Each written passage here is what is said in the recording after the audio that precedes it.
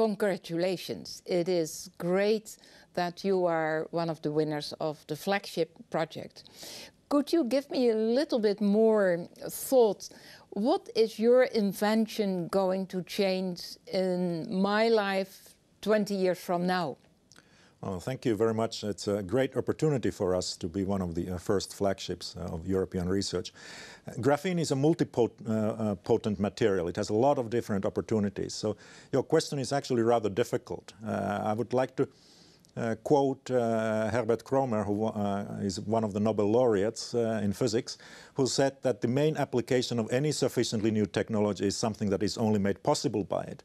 So since graphene is a new technology, 20 years is a difficult horizon for us to predict, but we can see great applications in flexible electronics. Electronic paper is one of the first things coming out.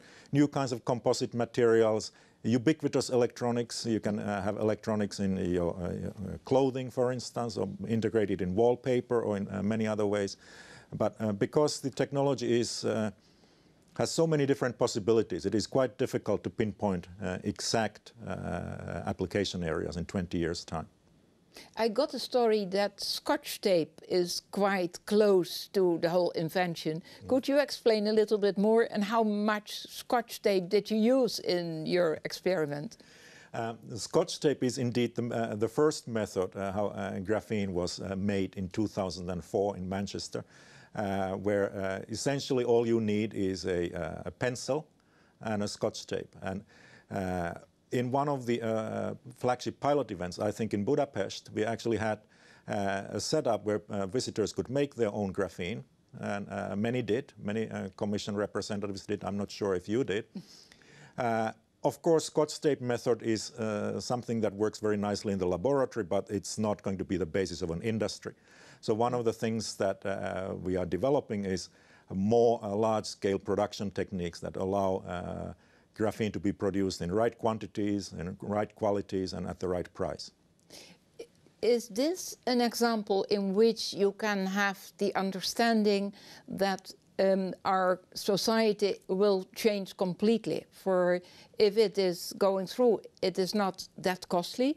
It is making a lot of difference, talking about aspects that you are mentioning upon. What type of differences in a daily life on a short term could we be aware of? And is there a lot of employment, a lot of jobs connected with this new development? Yeah. And graphene is a ubiquitous technology, so in the future you can imagine graphene being produced roughly the same way as newsprint is produced today, with very large machines that produce 7-meter wide material at 200 kilometers an hour. And it will certainly have major impacts.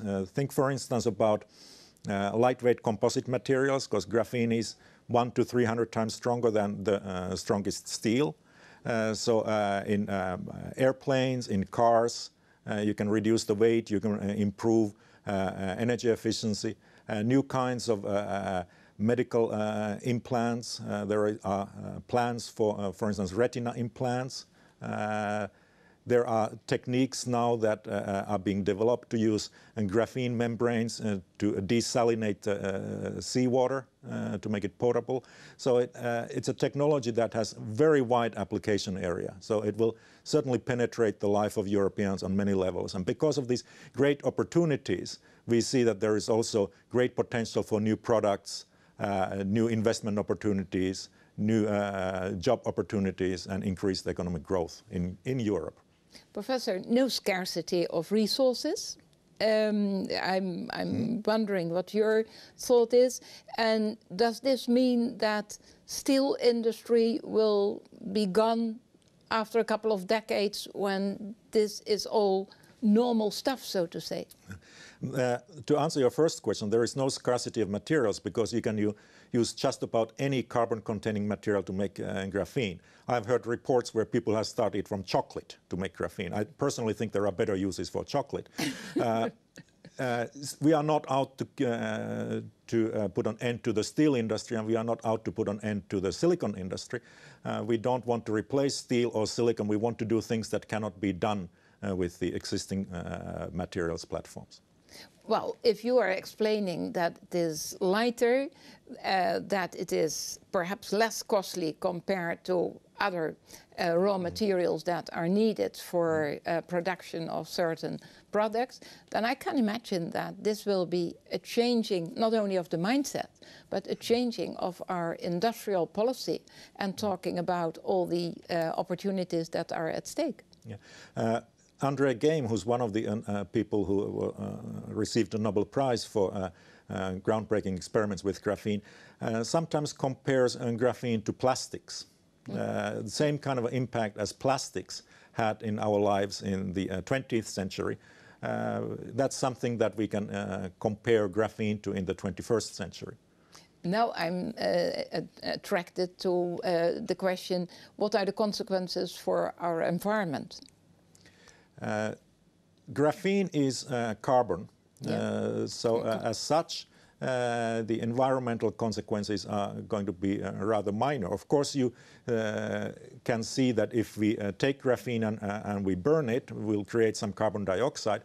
But by comparison, that is a minuscule amount because we are only talking about a material that is a single atomic layer thick. So the environmental issues and health issues are something that are an integral part of the flagship. We will invest significant funds to explore them, but presently we do not see that there are any worrying issues there. Professor, now graphene is still in the labs. Can you, with the award you got, the money you got, can you just get the graphene out of the labs into industrial processes? You are pretty much saying the final line of my presentation in the press conference in a few minutes, where we want to take graphene from the European academic laboratories to the European society. That's what we want to do, have academics and industry work together and to make sure that the fruits of this European research can be harvested in Europe. Thank you so much. We are interested in the graphene valley in Europe and perhaps their valleys. Thank you. Thank you very much.